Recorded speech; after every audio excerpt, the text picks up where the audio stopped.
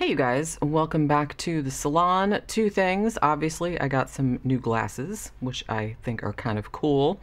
And also, sorry this video is going up way later than I would usually put it up, but why did I decide to review 5 movies like all at once when I really didn't have time to watch all 5 of them like before this video was supposed to go up?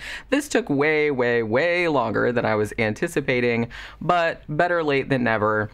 So hopefully you guys can give me a little bit of leeway on that because this was a big undertaking.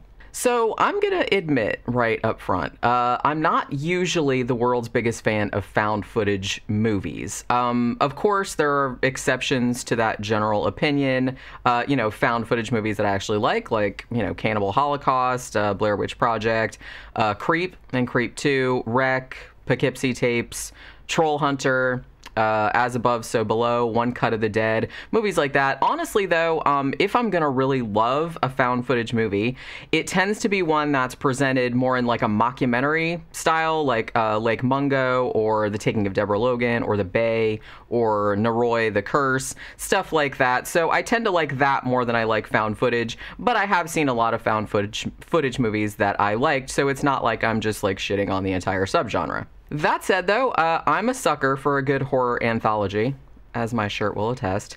And I'm gonna say that when, the concept for the VHS series of movies actually, intrigued me from the outset, although I didn't actually see them until, a few years after they started coming out.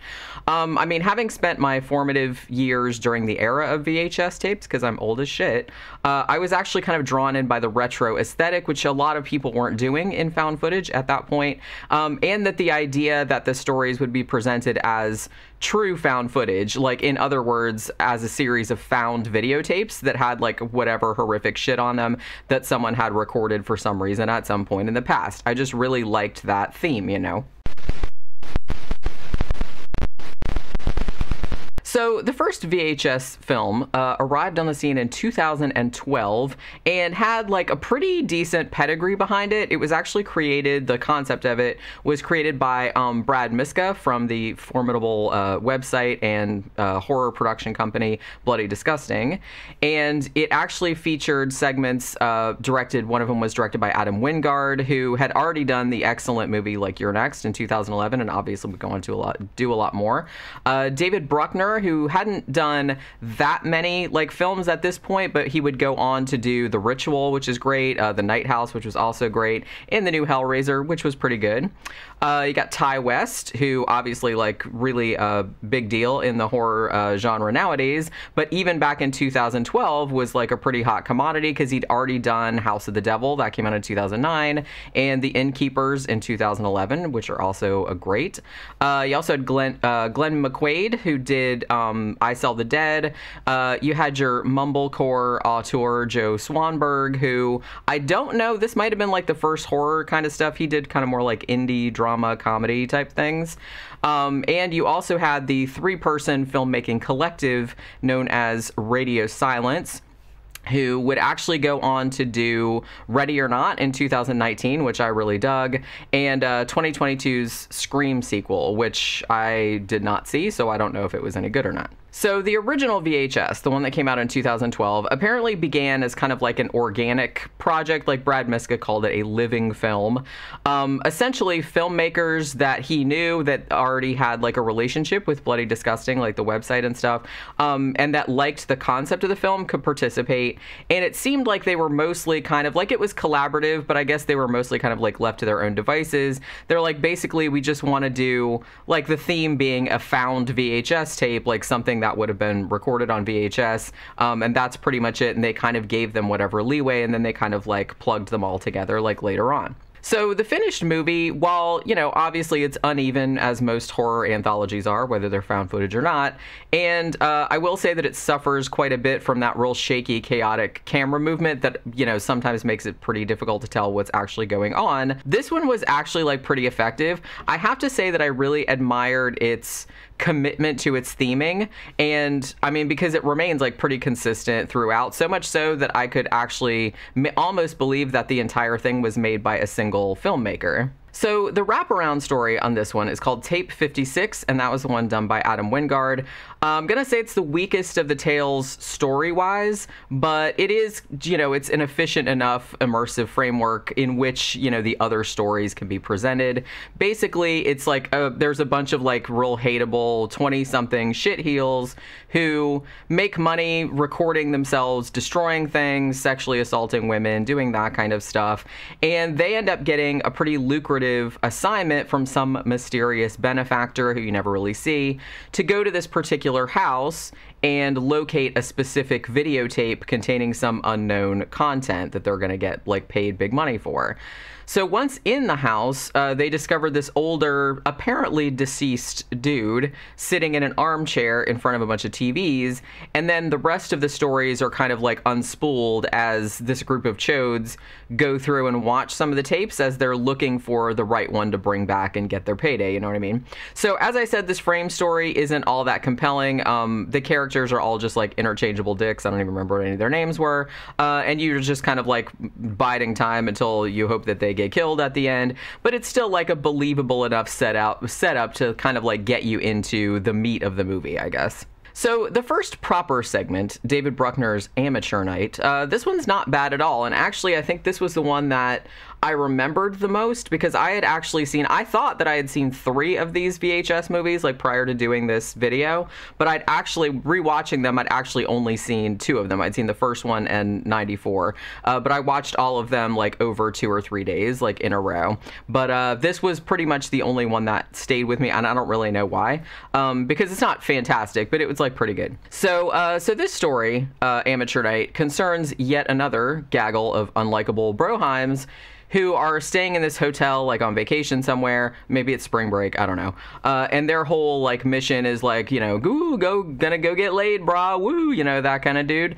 And they're kind of hopefully going to film some amateur porn on the QT. And this is gonna be facilitated by the one kind of nerdy and not entirely douchey bro who's wearing a pair of glasses that have like a hidden camera like in the middle of them. So while they're at a bar that night, they're able to persuade one hot drunk girl and one really weird and awkward but also sort of hot girl to come back to their hotel room with them. So now the hot, non-weird girl passes out, and shockingly, the bros don't have sex with her anyway, so they're not quite as douchey as I was expecting. But they do decide that they're going to focus their attentions onto the weird girl, who it turns out is way weirder than anyone possibly could have imagined. And from there, gore, broken wrists, torn off genitalia, and bat wings ensue. So the next segment is called Second Honeymoon, and this was directed by Ty West. This one was also pretty good with a great build-up, although I will say that I think the ending, I guess, like strained credulity a bit because it seemed like it came out of left field somewhat. Not entirely, like it was foreshadowed a little bit, but maybe not as much as it should have been. So we're following a couple, Sam and Stephanie, and they're filming themselves doing a road trip through Arizona. So at the beginning, you're getting like the usual things that a couple that's on a vacation or a road trip would record themselves doing. One night when they're in their hotel room, though, like someone knocks at the door, and though we don't see this, like Sam answers it and says it was this creepy young woman who's asking for a ride somewhere, like the next day. Incidentally, I actually really liked that this exchange wasn't shown because it made this scenario like more believable to me. Like in real life, you wouldn't necessarily, if you were staying at a hotel room on vacation, you wouldn't necessarily like film somebody going and like answering the hotel room door like that somebody knocked on. Like that'd be a dumb thing to record in real life. So I like that it gave it a little bit of like verisimilitude that it's like that it wasn't recorded. And also I thought that it was like kind of eerier that the incident was actually only described secondhand, like as Sam is talking into the camera, like telling Stephanie what happened, and like he's saying stuff like, well, this girl, she was like really small, I didn't think she would like could have hurt me or anything, but she was still like really creepy or really unsettling. And I thought that that was like really effective, that it was just being told to you instead of being shown, which isn't usually the way it works, but I don't know, for some reason it worked on this one. But the mysterious woman apparently goes away. But then later that night, we see that she has presumably gotten into the room somehow and has taken their camera and is recording herself like holding a switchblade to like Stephanie's thigh, stealing money out of Sam's wallet, dunking his toothbrush in the toilet, like that kind of stuff.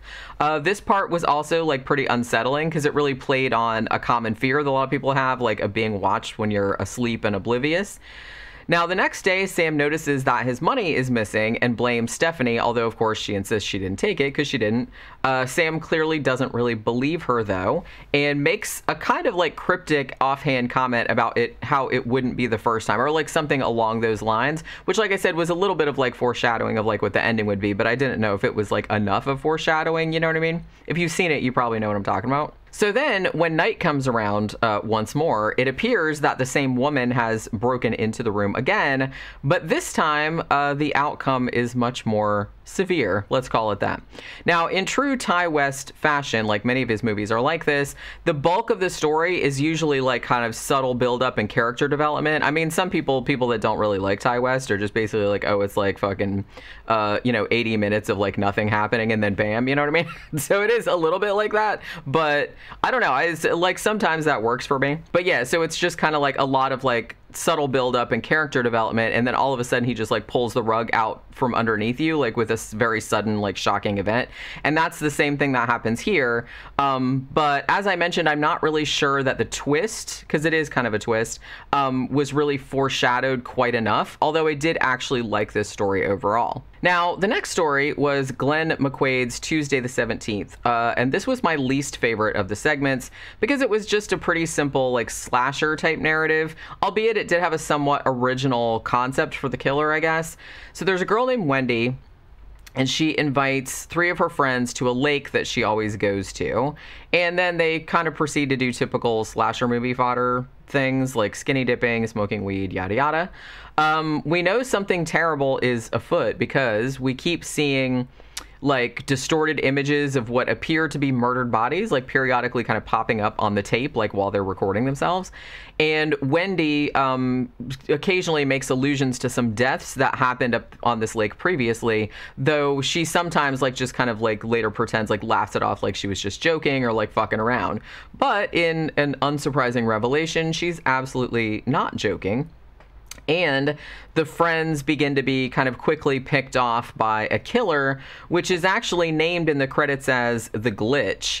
And it's apparently like some kind of supernatural being that can't be filmed properly. I mean, it looks like a person, but it's just like when it approaches, it's just like a glitchy, like that, you know what I mean? Which I thought was like kind of a cool idea. But I kind of wish like the mythology of the killer would have been fleshed out just a little bit, you know what I mean? Like usually I kind of like when you leave your killer, your monster, like a little bit mysterious. So I wouldn't have wanted it like over explained, like, oh, it was this person that, you know what I mean? I don't know, like to come up with some like complicated mythology for it. I don't need that, but I just wish there had been like a little bit more like why this thing was out in this particular woods, and I don't really think that was in there.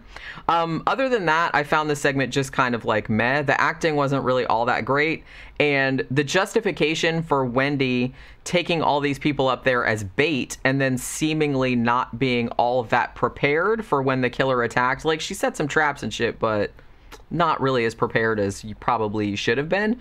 So it didn't really make a lot of sense in that regard. I mean, it was okay, but, you know, this was not my favorite. So Joe Swanberg's The Sick Thing That Happened to Emily When She Was Younger was actually my favorite one of the stories, even though I have to say it didn't strictly adhere to the VHS format because it was actually presented as a series of video chats.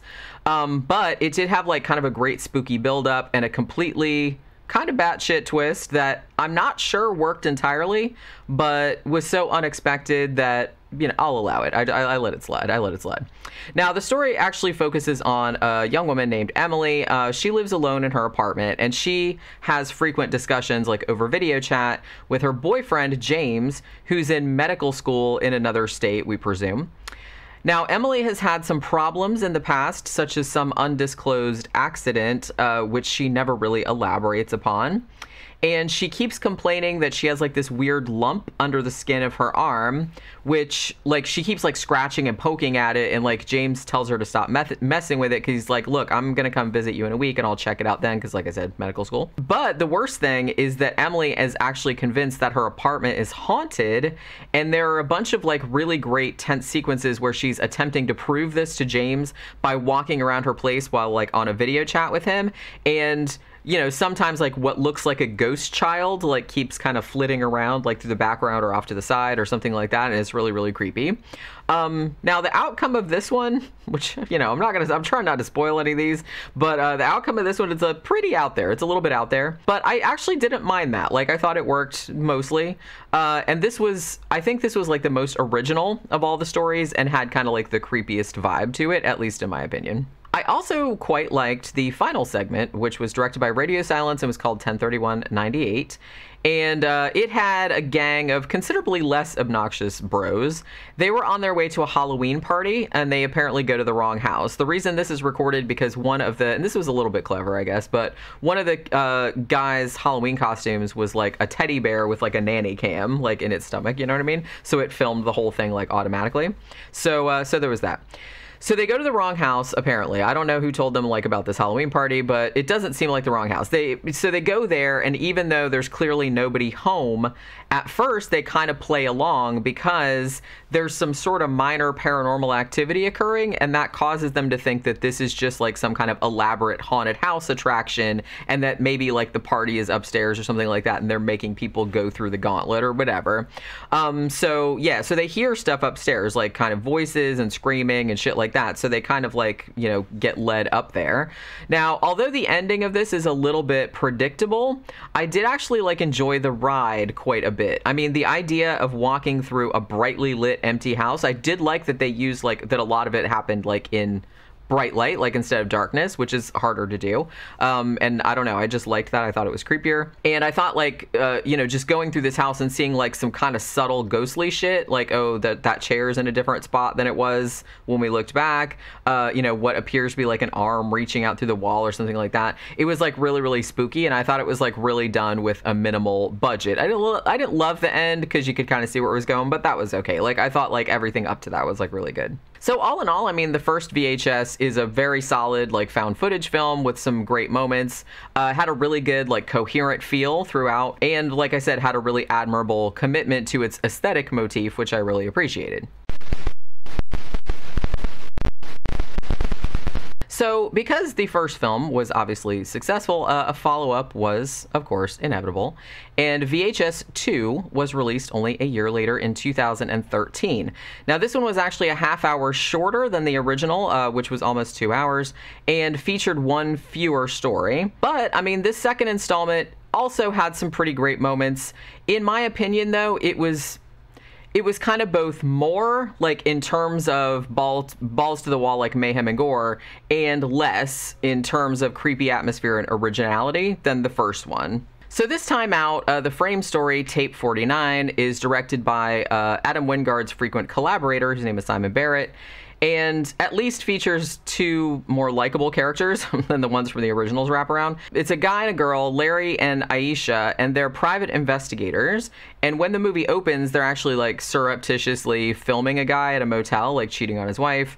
Now, after they get this evidence that they need, they go on to their next assignment. So apparently this woman has hired them to look into the possible disappearance of her college-age son, Kyle, who she hasn't been able to get hold of for a while. So the pair go to the kid's house, which appears to be unoccupied, like he doesn't seem to be there, and they find the requisite videotapes, which they then proceed to watch in the hopes of finding out, like, that there'll be some information on there to find out where the missing dude went. So as this wraparound story progresses, like, the vanished dude does kind of, like, come into play and, like, factors into the story, along with a little bit of a paranormal slant having to do with the particular order the videos are watched in, or, like, some kind of, like, mind control or something like that, which actually factors into the franchise going forward. So the first segment is by Adam Wingard, and it's called Phase 1 Clinical Trials. And this one actually somewhat cleverly gets around that frequent found footage bugaboo of why would anyone be filming that by making the protagonist, whose name is Herman, on the receiving end of an experimental ocular implant that replaces an eye that you find out later he like presumably lost in a car accident. Now, because the implant is still in the beta testing phase, the doctor explains that the eye is going to record stuff constantly for like a temporary period of time so that the corporation can monitor it for bugs, you know what I mean? So they can figure out, like, work out any problems, like, so they can, like, give them to more people. Oh, and by the way, the doctor says the implant may also cause some glitches that should sort themselves out, like, once the implant has properly synced up with Herman's, like, cerebral cortex or whatever. Now, on his way out of the clinic, Herman sees this girl who's, like, just staring hard at him, like, and he's not really sure why. And then he goes back to his very nice house. Looks like it's in the Hollywood Hills, actually. And he starts seeing some glitches, all right, including his, like, video game controller being moved and what looks like the shape of a person, like, under the covers of his bed. But then things start to escalate very quickly, and he essentially starts seeing ghosts pretty much around every corner, like, in his house. So the girl from the clinic, who has apparently followed him, shows up and tells him that she was actually born deaf and that she got an experimental cochlear implant from the same corporation and that it allowed her to hear the ghosts. She can't see them, but she can hear them, and so he can see them, so that's why.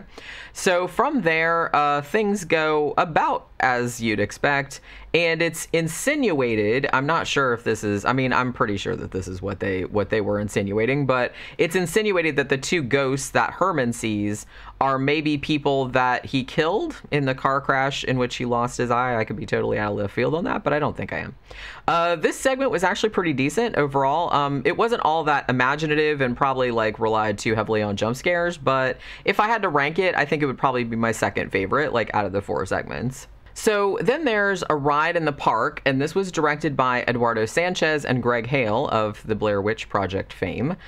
This was actually my least favorite because it was like just too, I don't know, just like too simple and straightforward, I guess, for my liking.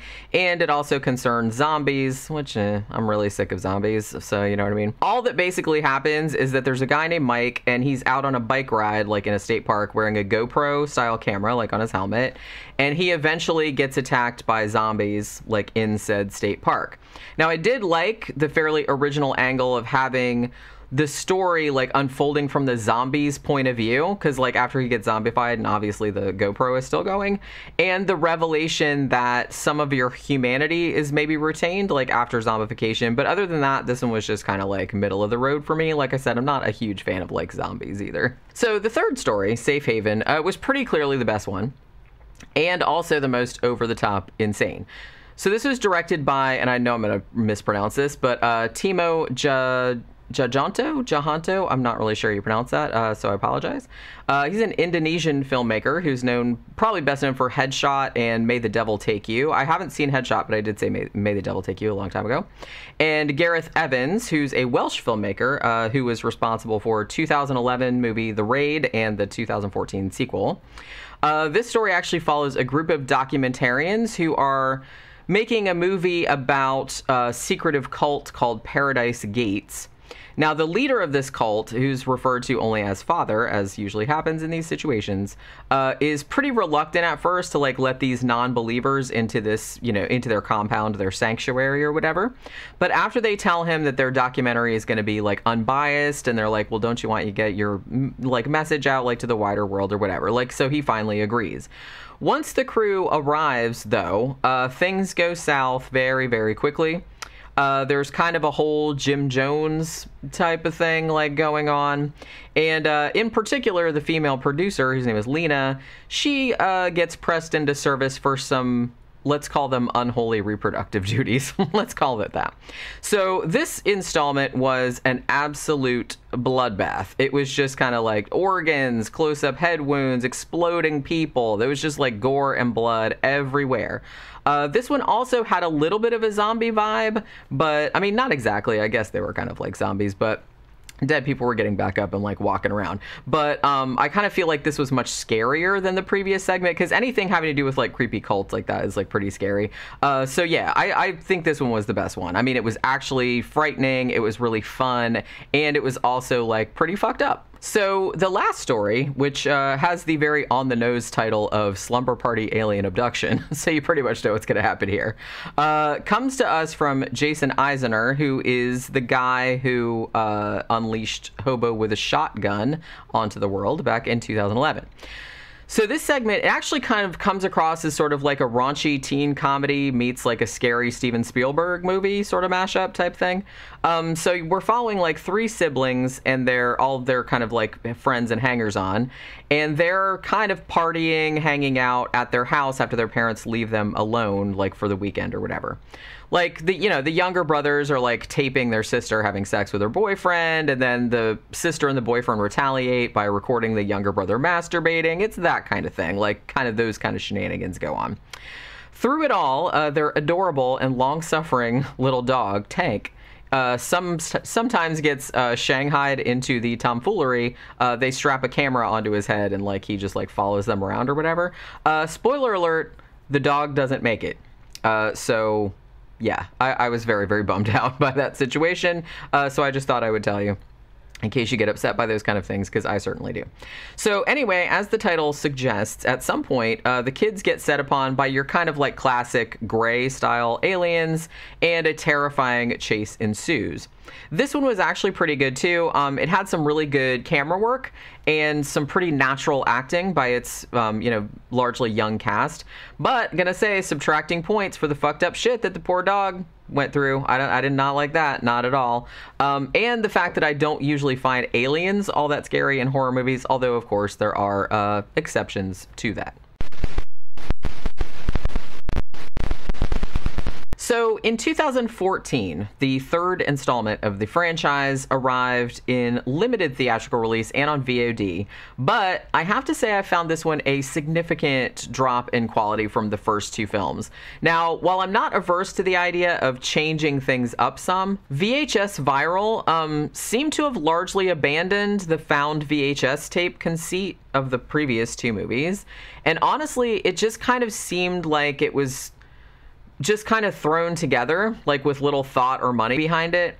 I mean, a bunch of the segments, pretty much all of the segments, are like barely found footage, and they break the established rules of the prior films by kind of like featuring edits between numerous cameras and even bits of something that seems to be like a slickly produced documentary, like not found footage at all. So, like I said, it just seemed like they didn't even like go with the concept on this one. So the frame story here, which I didn't even actually realize was the frame story while I was watching it, like until I got some way into the movie, is actually called Vicious Circles, and it was directed by Marcel Sarmiento, probably best known for directing the 2008 movie Dead Girl.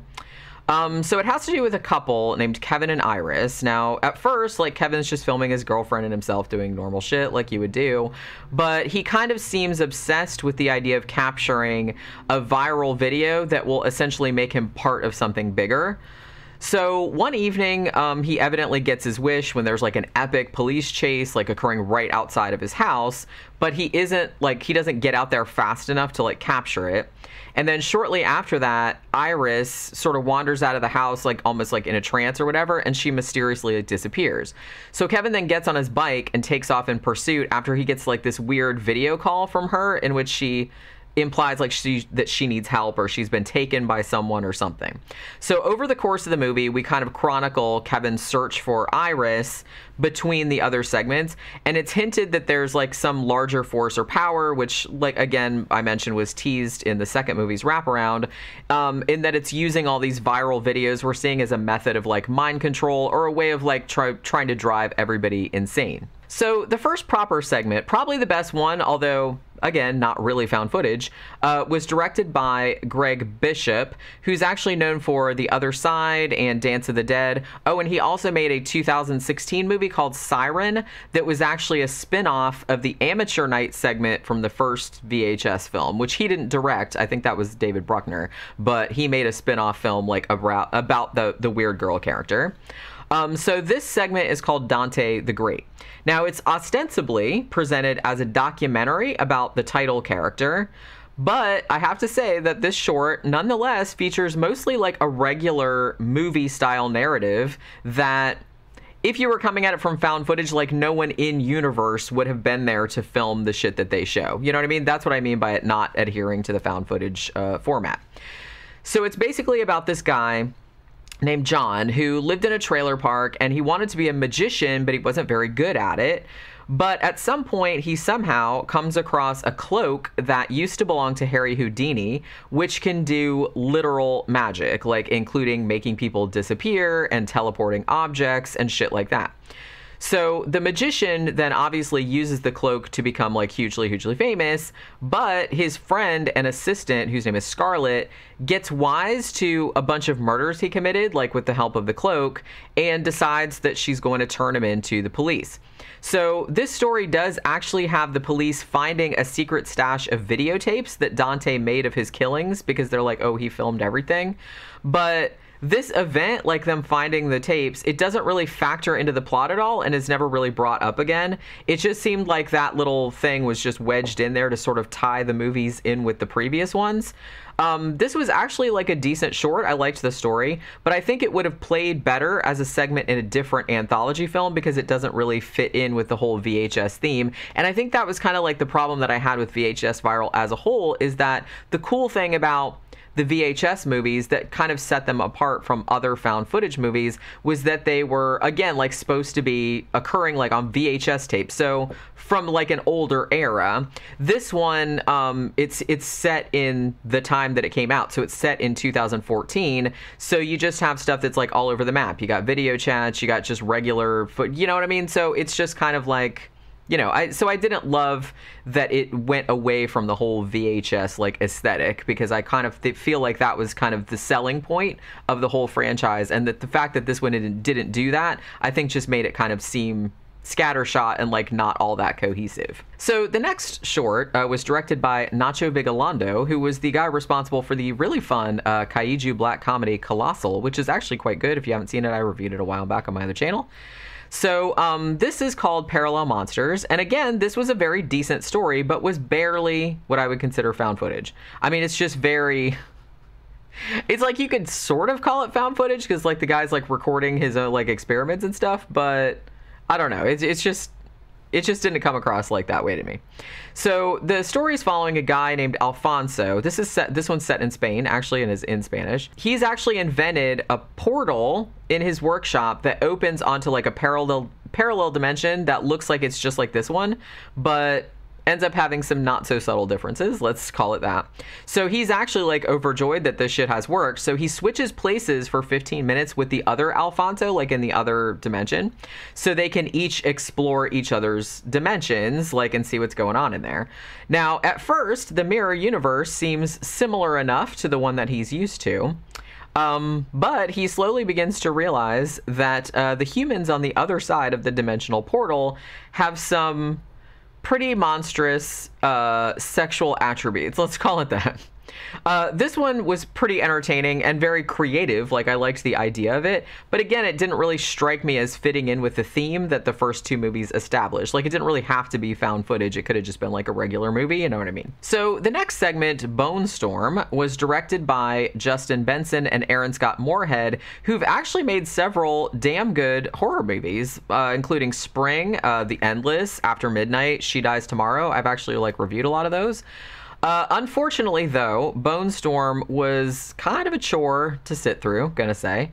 Probably mostly because it followed two very annoying teenage skateboarders who hire like a camera guy off Craigslist to film them kind of like doing their lame-ass stunts. Now, somehow, all of them end up in Tijuana, and again, somehow like fall afoul of some type of occult ritual, some Santa Muerte kind of, I don't know, whatever the hell. And this kind of leads to a seemingly eternal sequence of them basically just like shooting and cutting the limbs and heads off of various attacking cultists and reanimated skeletons and stuff like that. I mean, the whole thing is like pretty tedious. It's a lot like watching a really boring video game. Although I have to say that like the demon creature does eat the camera guy at the end, so you get to sort of briefly see the footage as the camera travels down the demon's gullet. So, you know, if you're into that kind of thing. After that, we return to the wraparound and its kind of baffling conclusion as Kevin, hits this janky looking upload button that's located in an ice cream van that the cops were chasing earlier, like during the big police chase that he was trying to capture. And this somehow like causes explosions and like general chaos around LA, as I guess like all the viral videos like take effect like across the city or whatever or something. I'm not really entirely sure. By the way, I forgot to mention, there are also a couple of seemingly pointless vignettes like sprinkled throughout the film that I guess were meant to illustrate how the viral videos were affecting other people around LA who weren't involved in the main stories. Like there was one with a very stereotypical gathering of like Hispanic gangbangers or whatever, which actually ended up turning homicidal after somebody stuck a grilling fork through the leader's dog's head. And I was like, Jesus Christ, like leave the goddamn dogs alone, you know what I mean? Even though like the CGI was really shitty, so it's like it wasn't that upsetting, but still. And there was another one too, like where the tables get turned on this kind of sleazy Girls Gone Wild type porn producer dude. Like when a woman that he wronged earlier like threatens to shoot his dick off. Like unfortunately we don't get to see his dick get shot off though, because I was like, oh, I kind of wanted to see that. But yeah, because like the cab they're riding in gets hit by a truck, so you know what I mean? I was like, man, that was a disappointment. Now, evidently, there was another segment filmed for this movie called Gorgeous Vortex, and it was directed by Todd Lincoln, but it was cut out because it was determined like not to fit in with the theme of the other stories.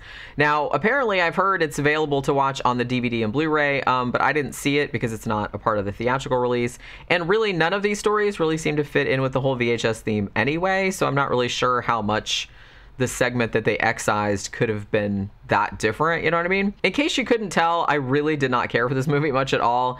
It did have like a few bright spots in it, but mostly I kind of found it to just be like cheap looking and sloppily put together. Most of the acting was pretty subpar. It had like a real irritating like edgelordy kind of vibe to it, particularly in the Bone Storm segment, and way over reliance on CGI, and in particular like CGI blood, which come on, you don't really need to do that. Honestly, I wouldn't have even minded if the stories like weren't all like exactly found footage if the movie had been good, but it just kind of really wasn't. Ironically though, this is the only one of the 5 movies in the franchise that I actually had to pay to rent, because the first 2 were actually streaming free with ads on Plex and I think the Roku channel, and the last 2 were on Shudder, which obviously I've had a subscription to that for a really long time. So I was kind of like pissed that this is the only one that I had to pay for, and it was like the worst one. So thankfully, 2021 brought kind of like a return to the format, you know, the format that had made the first 2 movies worth watching, like its kind of selling point, like I said. So VHS 94 made the very wise decision to go back in time and, you know, get back that old school feel that made the franchise's concept initially stand out from like other found footage films. And I have to say too, I think this one like struck a good balance between like real fast-paced, outrageous gore type stuff and like lower key suspense type of stuff. Matter of fact, pretty much every single one of the main segments here is good, worth watching. Although as usual, the wraparound is just kind of like serviceable and not really all that interesting, with sort of a dumb ending. This frame story is called Holy Hell, and it was directed by the artist, filmmaker, and screenwriter Jennifer Reeder, who also made Knives and Skin. In it, there's like a SWAT team, and they're carrying out a raid at this old warehouse that mostly, I think they believe that it's kind of like a drug distribution hub, like they're doing a drug raid. But instead, they discover room upon room of dead people, like who it appears have gouged their own eyes out. And they slowly come to realize that this warehouse is the site of like a mass cult suicide that has to do, I guess, with like the brain melting effects of watching the fucked up videotapes that kind of fill the warehouse. So the story does actually have some eerie imagery, like as the SWAT team like progresses through the building, like some of like, I think in particular like the one with all the pews, like with the weird mannequins and stuff, that's like really creepy. But it's otherwise just kind of like a means to an end, like how to get to the actual segments. And the twist ending, I have to say, was kind of lame and like a little bit on the nose. So the first short is called Storm Drain, and it was directed by Chloe Okuno, who would actually go on to do the very creepy and quite good Hitchcockian thriller, which called Watcher that came out in 2022, which I actually reviewed on my other channel. And this follows an ambitious newscaster named Holly and her cameraman Jeff. So they get sent on assignment to this storm drain, obviously, to investigate a local urban legend known as Ratman. But at first, all they find is this seemingly homeless guy who's like living in the drains.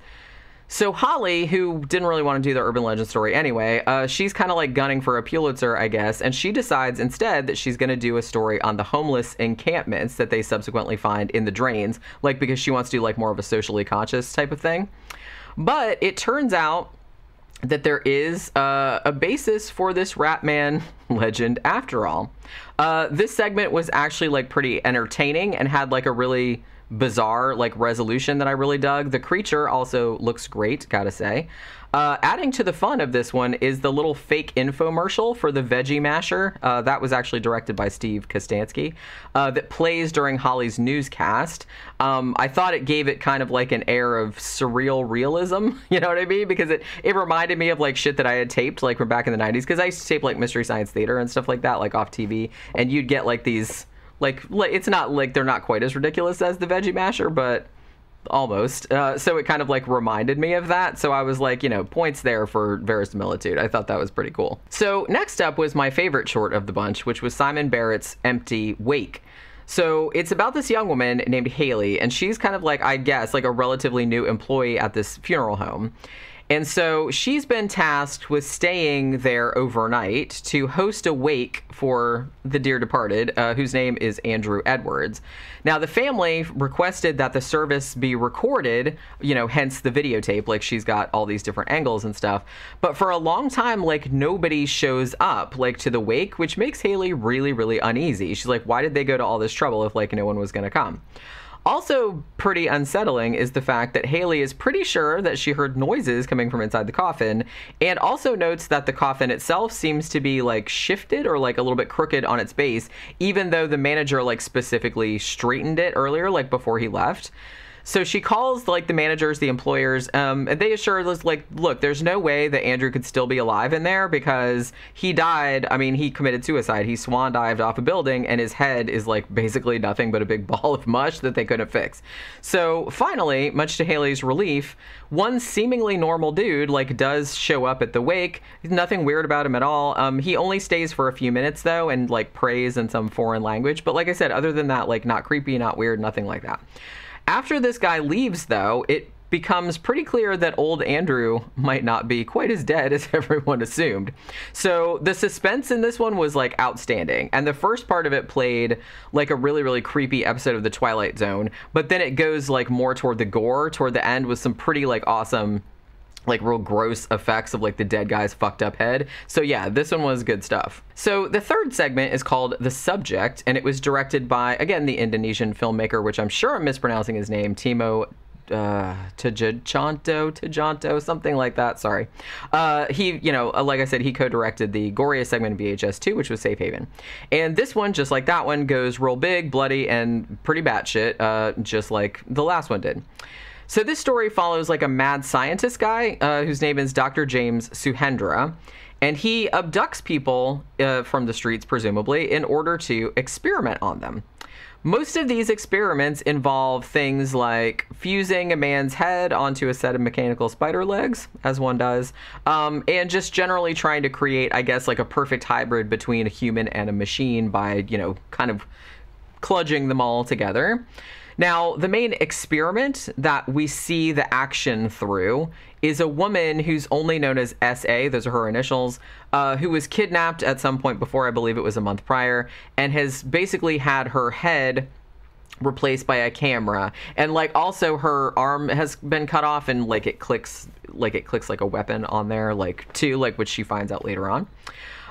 So not too long into the story, like the authorities storm the Mad Doctor's lab, and yet another big bloodbath ensues as the police are kind of like disgusted by these experiments, like not really considering them human anymore. So at that point, like a bunch of the experiments get loose and start like battling the cops, like, or trying to like save themselves. And complete and utter pandemonium ensues. Limbs flying, brains pulled out of heads, lots of other blood-soaked hijinks. Another really, really fun, like, crazy outing from this. I mean, Indonesian films, if you've seen any Indonesian films, they tend to be, like, real over the top like this, just, like, fucking gore flying everywhere, and this is absolutely no exception. So the last short, which is simply called Terror, was directed by Ryan Prowse, and is also pretty entertaining, like just a bloody ride, kind of centered around a group of kind of dumpy militia types at some isolated compound somewhere, like up in Michigan, and it's like the middle of the winter, so it's like there's snow everywhere. So they're planning on blowing up a federal building, Timothy McVeigh style, but they have something of a secret weapon in the form of a man that they're keeping captive in a shack that is like festooned with a bunch of wooden crosses. For reasons which don't actually become clear until later on, these sovereign citizen fellas shoot this same man in the head every single day, only to have him seemingly return to life on the next day. So again, this was like a really fun story, a nice undercurrent of black humor, some decent gore and creature effects, you know, lots of heads flying, people exploding, stuff like that. So that's always a lot of fun. So I liked this one too. So I have to say that VHS 94, maybe not quite as good as the original VHS. I think it's the most consistently enjoyable out of all the ones that I watched so far. Like, I mean, the frame story isn't all that compelling, but they kind of weren't in most of them, so I'm not going to ding it too much for that. And, you know, because, and the other 4 segments, including that cool, like, little fake commercial, were, like, pretty rad. I'll note as well that keeping all the segments focused around one year, like 1994, gave the movie like a lot more of a unified feel to it, because you know, you didn't get into a thing like you got with Viral where there were like a bunch of different video styles and formats, and it just kind of made it seem like it was all over the place. So again, this seemed like much more coherent with the theme, and so it just seemed like it hung together better. So last up, at least until they make another one, which I think they're working on at the moment, is VHS 99, which is very recent. It just premiered in September of 2022 at the Toronto International Film Festival, and then arrived on Shudder a little over, it's just like a couple weeks ago, like I think October 20th or something like that of 2022. Now, VHS 99, when it first premiered, like actually broke the record for most views ever, like on the streaming platform, which actually exceeded the prior record, was from VHS 94, which that had the record until this one came along. Now, this installment does stick with the 90s VCR aesthetic throughout all the segments, but unlike the prior entries into the franchise, doesn't technically have a frame story that ties all the other segments together, which, you know, to be honest, was no big loss because those were usually the weakest parts of all the other movies. And I have to say, too, that this one leans a lot more heavily into being, like, funny, gross, and mean-spirited, and not really so much on being scary. I kind of feel like most of these segments are way more leaning toward like horror comedy than being like straight up horror, being creepy or scary. Like they're just like trying to be gross or funny, like generally. I mean, it's not bad. I think it's better than Viral, like, which, you know, wasn't really that good at all. And this did actually have some amusing bits to it, but it's kind of something of a come down from VHS 94 in my opinion. And I will note too that none of the directors from any of the previous installments like reappear in this one. So this is all new, like all different directors. So in lieu of a wraparound, we actually just have like brief clips from this kind of cute like stop motion film featuring toy soldiers. And this is like framed as a movie that was made by a teenage kid named Brady, who eventually appears later on in the movie, like in the 4th segment, like as a character. Now, these interstitials are like not horror related at all, but they're still pretty amusing, and they kind of reminded me of the kind of thing you used to see on like MTV's Liquid Television, like back in the day, like, you know, like Winter Steel or something like that, where it's like little puppets or like stop motion. It kind of reminded me of that, so I was like, that was kind of like a nice little nod to the 90s. So then we jump into the first short, which is called Shredding, and this was directed by Maggie Levin. Now, in this one, there's a group of intolerable teenagers, so like teenagers, you know what I mean? They have a terrible pop-punk band called RACK, R-A-C-K, which is like an acronym of all of their names, and they're documenting themselves, you know, screaming about how crazy they are, making horn hand gestures, sticking their tongues out, and generally being like extreme extreme, you know what I mean? And like very, very try hard. Yeah, it's, you know, it's, have I mentioned how much I hated the 90s? I hated the 90s. So anyway, so for their next sick video, they've decided to break into this music venue, which is called the Colony Underground, and it was closed 3 years ago after a fire broke out there. And the band that was performing at the time, who were an all-female punk band called Bitch Cat, were trampled to death like as their fans went racing for the exits. So the members of RAC are trying to be edgy by kind of being as disrespectful toward the dead women as possible, like while they're in there, you know, kind of fucking with like shrines that people made to them and things like that. But one of the kids, Angkor, I think is Hindu, and he actually believes in bhoots, B-H-U-T-S, or ghosts, you know, in that mythology. So the other kids just kind of like rag him mercilessly until he basically just was like, fuck you guys, and he like tries to leave in disgust. But of course, the zombified, ghostified, whatever members of Bitch Cat return, and they're gonna take like grisly revenge on the insolent little shits who broke in and like dissed them or whatever. This segment, gotta say, was a little bit of a slog. The kids were really tiresome, and it took way too long for them to, you know, get pulled apart like a fresh loaf of sourdough already. I was just like, oh my god, can you please just kill them? I mean, it was okay, but it was predictable and a little bit cringy, gotta say. I mean, probably the best out of the 5, I guess, was the second one, and that was called Suicide Bid, and this was directed by Johannes Roberts. So this story is revolving around a young woman named Lily who is so desperate to get into the Beta Sigma Eta sorority that she only applies to that one, like a move known as a suicide bid, I guess. I don't know anything about fraternities or sororities or anything like that, and I don't really care to know. So the BSE girls, like, you know, the sorority girls, are, of course, like, horrid twats, as usual. And they kind of, like, find Lily's desperation to get into their sorority, like, kind of pathetic. So they decide they're going to engineer a particularly nightmarish hazing for her, which entails burying her in a coffin, like, overnight, after telling her this story about a previous pledge who disappeared doing just that. Like, they went to get her in the morning, she was gone somehow, you know what I mean? So they get Lily nice and liquored up, and then they throw her into this wooden box and toss a bunch of earth on top of it for good measure. Like, they leave a bell. They're like, you know, in the morning, like, ring the bell and we'll come and dig you up, and then we'll let you in, blah, blah, blah. But of course, things take a terrifying turn. This story was actually pretty good. It was very straightforward and had a kind of like an urban legend type of vibe to it, which I liked. Didn't rely too much on like CGI gore or jump scares, which I feel like a lot of the other ones did. It wasn't really anything all that original, I mean, it kind of took like a classic type of story and just executed it well, which, like I said, kind of made it the best one. Now, the third short, Ozzy's Dungeon, actually started out pretty fun, but I kind of felt like it went on like way too long, you know what I mean? And then just got like way too far out there toward the end. I'm just like, what are you doing? Like, just dial it back a little bit. So this was directed actually by record producer Flying Lotus. And this one kind of has like a Double Dare style kids show, like if you guys remember that show from Nickelodeon, where the contestants have to go through like this disgusting obstacle course for a chance to have their greatest wish granted. So one girl that's on the show, her name's Donna, and she's from Detroit, and she is like super determined to win the game, even though no kids have actually made it all the way to the end because it's basically impossible.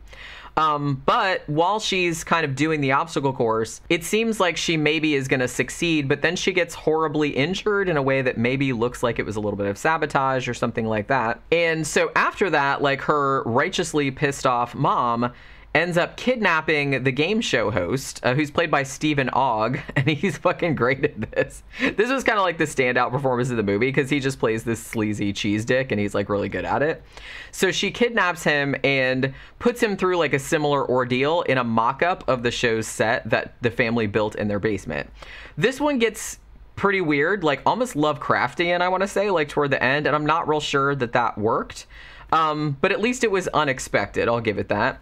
This one also wasn't scary at all. I mean, mostly just going for dark humor and the gross out factor. I mean, there's like graphically snapped bones, like lots of vomit, you know, just kind of like somebody like crawling through shit, like stuff like that. It's just like pretty gross. So, but like not scary. But I mean, that's okay if that's what you want to do. But it seemed more like a horror comedy. It did have some funny moments though. Like I did laugh out loud a few times. So the next one, The Gawkers, features yet another cohort of irritating teenage boys who of course use their video camera for upskirt shenanigans and so forth. So one of the boys has a dorky younger brother, and they live across the street from this hot blonde named Sandra, who they usually kind of like spy on as she's like outside washing her car or like dancing around in her room like through her window or whatever. So the dorky younger brother gets invited over to Sandra's house to help her set up a new webcam because, you know, he's Geek Squad or whatever.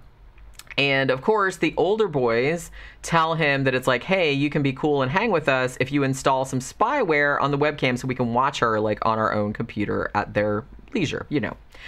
But obviously when it works, and so they start doing that, but then they see some pretty crazy shit that they wish they hadn't. Sandra, it turns out, isn't quite human, and that's about all I'm going to say about it, and doesn't take real kindly to being watched. This one, again, okay, but the CGI monster effects, again, looked pretty cheap, and the kids, again, were pretty fucking tedious. Like, you didn't really want to spend a lot of time with them because they were just, like, so obnoxious, but, you know, it was an okay story otherwise. So, the final segment, which is called To Hell and Back, and it was directed by Vanessa and Joseph Winter. This one at least gets points for being somewhat creative, but I didn't really love the concept. I think it would have worked out better, like, with a bigger budget than what it clearly had. So it's about these two guys, Nate and Troy, and they're videographers, and they've been invited to this house, like just a regular house, on New Year's Eve of 1999, and they're supposed to document like a coven of just like regular suburban witches who are summoning a demon called Yukaban into the body of one of their members, right? So accidentally, though, like before they actually kind of go through with it, another very troublesome demon named Furcus, I think, shows up. And when the witches kind of like try to dispel him or like send him back to hell, he happens to have hold of both Nate and Troy, and they subsequently get sucked back to hell like right along with him. So now, like, these two clueless schlubs who still have their cameras rolling then have to, like, rely upon the help of this demon that they meet, whose name is Mabel the Skullbiter, to get to Yukaban and get hold of him before the coven summons him back to like the earthly plane so they can go along for the ride, like back from hell, you know what I mean? So again, this one was all right, but it was a little bizarre. Like I said, like the concept was a little bizarre. Nothing wrong with that. It's just I'm not really sure it entirely worked. And it kind of like suffered from, again, like cheap looking effects. You can tell that this wasn't a real expensive movie. Again, it wasn't scary, just like most of the rest of these. It did get a couple of chuckles out of me, like as Nate and Troy kind of like bickered about the best way to get out of what they were going to do. But like I said, it was just like more funny and like a little bit gross. This one wasn't even all that gross, but it did have some like some gross shit in it, like a lot of body parts and things like that. But it was mostly just trying to be funny. It wasn't like trying to be scary. You know, not great, but again, just like kind of sort of middling. So I've finally done it. After all this time, I've talked about all 5 VHS movies. Now, if I had to rank these movies in order of preference, I'd probably say the first one was my favorite, followed by VHS 94, then maybe like VHS 2, then 99, then Viral. Honestly, I think I'm going to lay off the found footage movies for a while, because this was, I mean, I had a good time, but it was kind of like a lot to sit through, like in a short period of time, because like I said, found footage is not like my favorite subgenre, but I did enjoy these overall. But you know, obviously some of them are way better than others, and I don't think any of them are as good as the first one. So if you're only going to watch one, I would recommend that. VHS 94 is pretty good too. The other ones I kind of feel like you could skip them and you wouldn't be missing all that much. So thanks again for dropping by and hanging out with me at the salon. Please remember to like and share this video if you like this content, and go check out the website scaresalon.com, where there's a lot more written content about, you know, horror movies and books and things like that. And I will see you guys again on the next one. Bye.